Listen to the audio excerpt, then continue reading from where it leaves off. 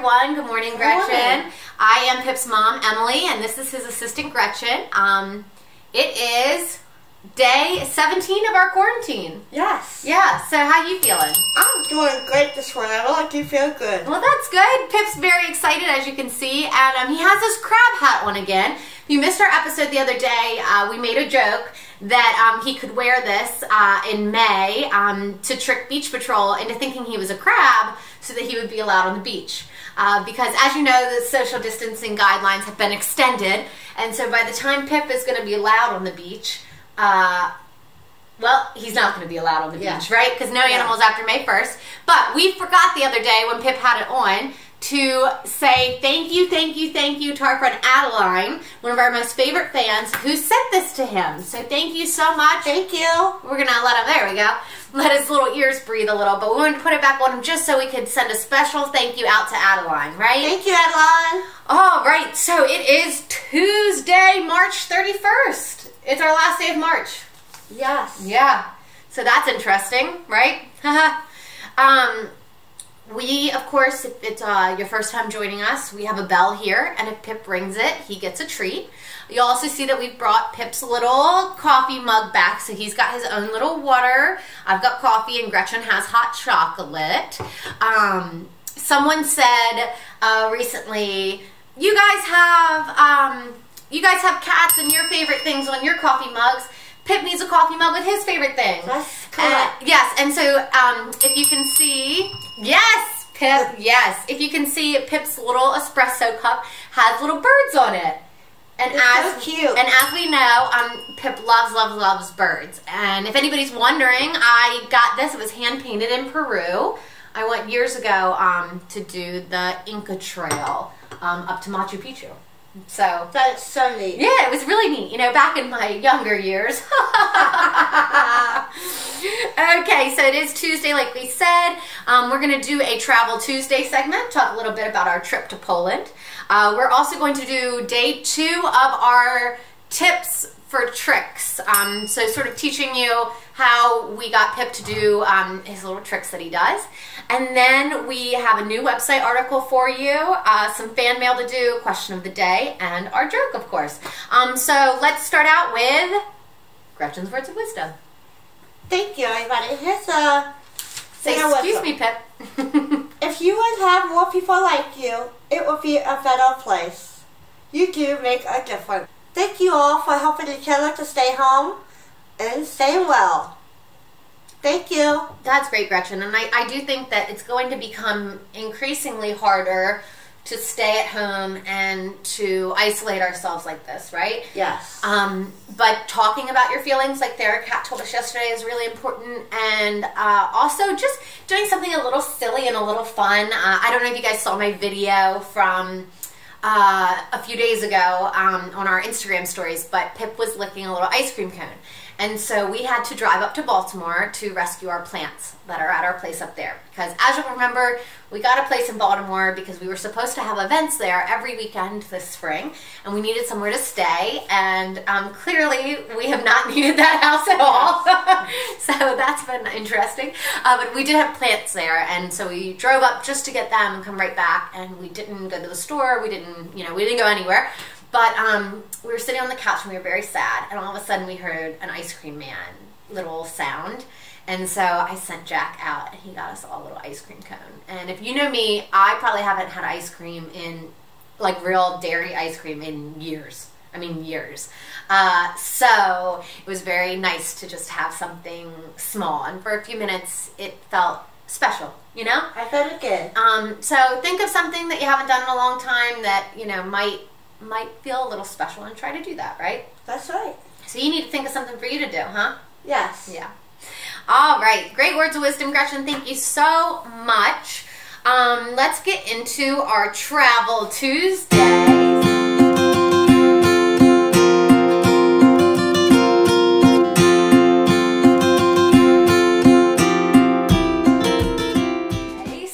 Some of you might know, Pip, Gretchen, me, and Pip's dad, Jack, all went to Poland. So I'm going to tell a little bit of my side of the story, but I'm going to let Gretchen start with her favorite part of the trip. My favorite part of Poland was and when I went to the cat cafe one morning, and we had hot chocolate, and I had a little ice cream sundae with ice cream, chocolate ice cream, and boy, it was to die for. And I got to play with all the cats there and look at all the cats that are waiting for their forever homes.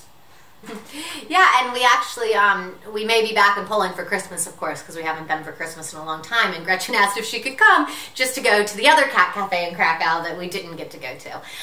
So, real quickly, of course, you know, Pip had a lot of fun seeing the sights in Poland. One of the main reasons, you know, it's not like we all picked up our lives and we're like, let's go on a Polish vacation, right? One of the main reasons we all went was to go to the dentist. The dentist in Poland is very affordable, and it's actually cheaper for us to all fly there and get our dental work done than it is to get it done here. So Pip's dad went to the dentist probably, what, 8 times? Yeah. Yeah, I mean, he was there almost every day. And if you see him this summer, you can look at how great his smile looks now, right? Yeah. He got it all fixed up. So that's one of the main reasons we went. And I think people, you know, they don't really know that. And I just wanted to give some behind the scenes scoop there that we have all of our doctors in Poland. I see an orthopedic specialist that looks at, you know, my knees and my hips and things like that. I get sonograms and x-rays, and it's completely private, and I pay like $20. And the doctor that I have there is one of my favorite people in the entire world. He always takes great care of me. So if you ever have any questions about that, be happy to answer them. Yes, Pip. Hello. Hello, Pip. What do you want? So with that, I think our little Pip is ready to give you day 2 of his tips and tricks. As you know, yesterday, Pip's dad taught you that the first step in training is to get a little clicker, and every time you click it, give your cat a treat. Of course, he stressed not to rush this process, to sort of click and treat, and then wait some time and do it again later. So throughout the day, you know, you're clicking and you're treating, and now day 2, I believe he's going to move on to the next step. So let's see what Pip's dad has to say.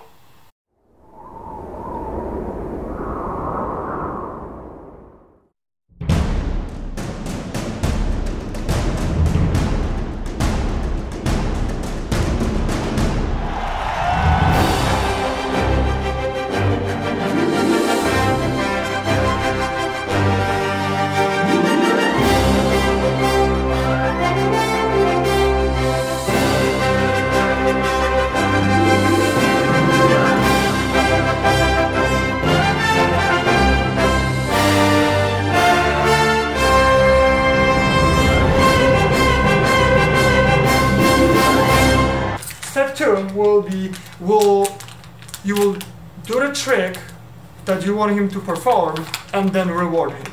You should start with something simple, like give me a paw. Paw. And click. So obviously Pip right now is trained, so he knows when I show him paw, he will give me immediately. But at the very beginning, he did not know that. He didn't know what to do. So I was like, Pip, Pip, paw, paw, and I was clicking like crazy. And then I was giving him a treat. At the beginning, I've been rewarding him for everything he did that was towards the paw. Raising his paw, even kind of looking at me, was a very baby steps. So Pip at the beginning, like, he picked it up real quick, and he gave me a paw right away. But the other tricks were more difficult. It took a little bit more time. So at some point I stopped rewarding him for just an effort, and I was rewarding him only for the thing he actually performed. So I would reward him only for giving a high five, not just for the effort. All right, and since Pip is still dressed up as a crab right now, we'll go ahead and do our website promo. So yesterday we announced our new website, which is pipsguidetooceancity.com. We're going to be taking everything from his written and illustrated guidebooks and turning it into sort of a digital companion for everything Ocean City, adults and kids alike, sort of a way to bring everybody together with a lot of information. And day 2, we are going to be premiering our article called How to Dig for Sand Crabs. Do you know how to dig for sand crabs? No. You don't? You gotta read my article then. Okay. So if you got kids and you're coming to the beach, be sure to let them read this article. There are some pictures, a little video, and things like that, and it gives you all the steps for how to dig for sand crabs. Never heard of sand crabs? Go ahead and look them up. They're little teeny crabs that we have here in Ocean City, and do they bite? No. What do? They just tickle. They tickle. You're right. All right, cool. So that's our website post today. We'll try to be doing one every single day. All right, so something a little bit silly that we have for today, a new segment called Let's Check Pip's Teeth Tuesday. Yeah. Yeah. So I don't know if you guys know this, but I am obsessed with when we get little foster kittens, I check their mouth every day.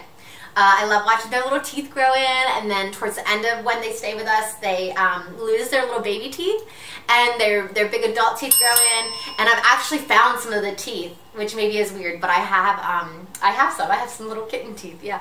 But anyway, so I always am checking Pip's mouth, and I noticed before we went to Poland that he had really bad breath, right? Yeah. And so I said to the vet while we were getting him checked to go to Europe, I said, can you check his teeth? Because I'm really concerned about his breath. And so they checked him and they said, oh, it's totally normal, like it's fine. So I said, okay. So I got this plaque away treats, and I started giving them to Pip, and they've gotten all the plaque away, and his breath smells amazing, like not even stinky. It used to be if he yawned, I mean, you would know in the next room. It was like, oh my gosh, Pip just yawned, right? I mean, it was smelly. So I got him these treats, and everything seemed good. But then I noticed that his teeth were sort of spreading apart and getting kind of long. It was very strange. Well, anyway, I checked them this weekend, and Pip has lost a tooth. Really? Yeah, he lost a front tooth. So I wanted to show everybody Pip's little missing tooth. We had his teeth checked, so everything seems okay. It might just be because he likes to chew on weird things. But we will be checking his teeth every Tuesday to see if they change. But yeah, here's a little look inside Pip's mouth for Pip's, what did I call it? Pip's Tooth Tuesday. That's right. All right. And then I think it's time for fan mail. Oh, we know who this is from. The Quilt Squad. And it says, hi Pip, you know how I like to help my mom with her quilting. So I decided to send you one of her quilting cards. Keep up the good work. We both enjoy you. Agnes and her mom, Ruth. We also have a beautiful picture of Agnes here we'll show to everybody. We love these guys. They are all the way from Iowa. That's a long way. That is a long way. It's a super long way. We just sent out today probably 50 responses. So if you've sent us fan mail, it is on its way back to you. Not the mail. Our responses are on the way back to you. All right, let's check this one out. Oh, this card is so cute. Oh, angel. Pip, it's a cat making a snow angel in the sand. A sand angel. Yes. All right. Hi, Pip. My name is Danielle, and I live in Baltimore. I don't have a furry friend at the moment, but have some friends and family who would love to hear from you. I grew up with kittens and miss my last kitty, Peanut, dearly. Her brothers are alive and well, and I see them all the time. They would love to hear from you. Their mom, Courtney, introduced me to your account. They can be found at Hippo and Bandit, and of course their address, which we won't be reading on air. My friend Kate also has a kitty, and her name is Straza because her dad is Italian. She is a fluff ball and is very sassy, but also snuggly and sweet. Are you snuggly and sweet? No. Yeah, that little hit on the head kind of says it all, doesn't it? Lastly, my parents live in Pennsylvania, and they have 2 cats, Lily and Luna. Thank you for doing this. I know it will bring a smile to everyone's faces. I'm a doctor here in Baltimore. Yay. Shout out to all of our doctors and nurses. Thank you all. Shout out. I hope you've been washing your paws frequently. Stay safe, and your humans too. Thanks, Pip. Danielle. So we sent out letters to all those guys. Thank you all. Yeah, so thank you so much. Thank you for all the hard work you're doing as a doctor out there. We appreciate all of our doctors and nurses, all of our people still working. All you guys work around the clock and everything. All of our people at our nursing homes. Oh, look, someone, how cute is that? They did the little Pip open mouth sticker so I can open it with that. Woo. All right. Hi, Pip. You are so cute. We have a cat too. His name is Jackson, and my name is Trip. Love, Trip. Well, Trip, thank you so much for this cute little letter. you actually are my grandma's neighbor. So Pip is right by your house all the time. He lives right next door to Graham. Oh, he does, Pip. Yeah. Have you met him?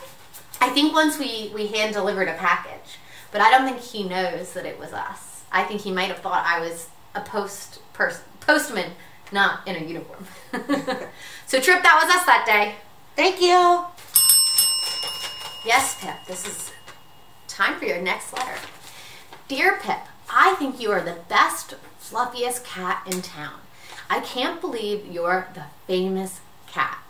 We come to Ocean City every year in August. I saw you last year when I came. I want to see you this year too if we can, because of the you-know-what, which I hope has passed by then. I had a little sister in January. Her name is Oakley, mine is Kaylee, so you might get to see her this year. I can't wait to see your letter. Bye. My address is, and this is from Kaylee, right? Yeah. So Kaylee, I know that it's a very confusing time right now because we don't know, yes, Pip.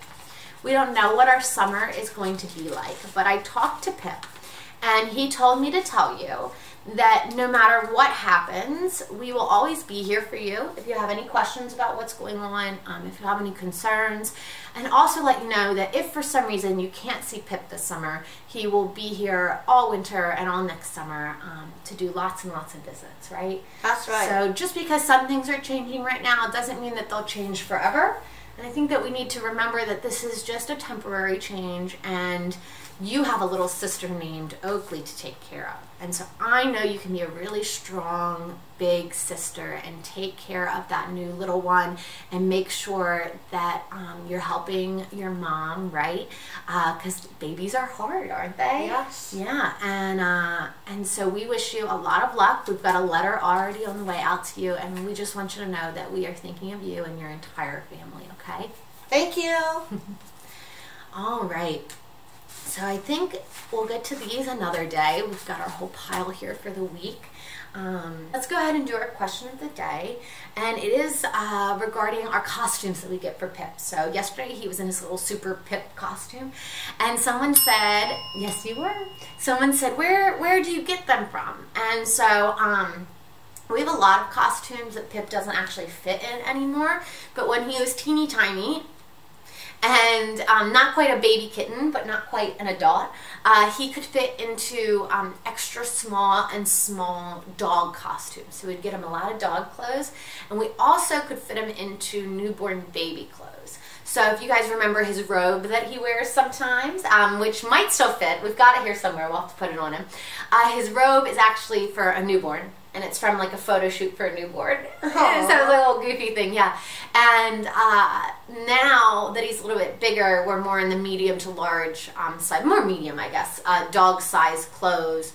And so that's what he wears. And we usually, you know, we try to go to Petco or PetSmart or somewhere like that at the end of a season and get the things on clearance and then save them for the next year. So we've already got all of our Christmas outfits picked out. But you know, and Pip just always wore costumes. He was always very good at that. But we also made sure that, you know, if Pip is ever, let's say, quote unquote, working, right? So he's wearing a hat or he's wearing a jacket or something like that. We always make sure that he's getting a treat so that he knows, you know, you wear this costume for me, you get a bunch of chicken and tuna, and then he actually wants to do it, and it makes it more enjoyable for everyone. Everybody's happy, including Pip.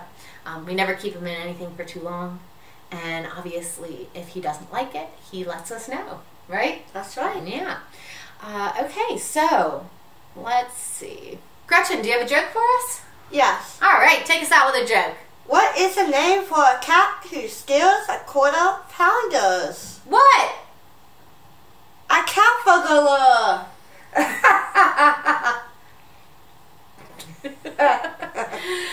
All right, folks, you heard it here first. A cat burger lure.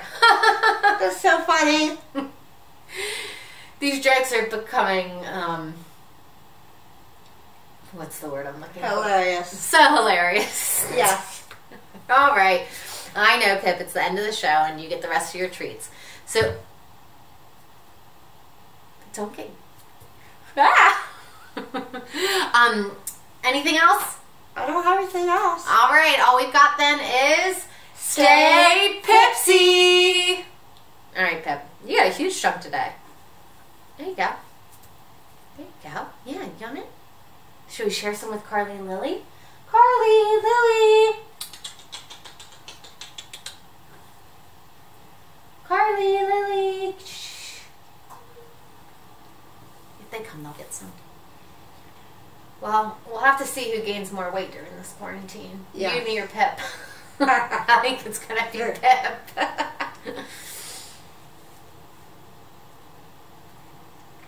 Good job, Pip.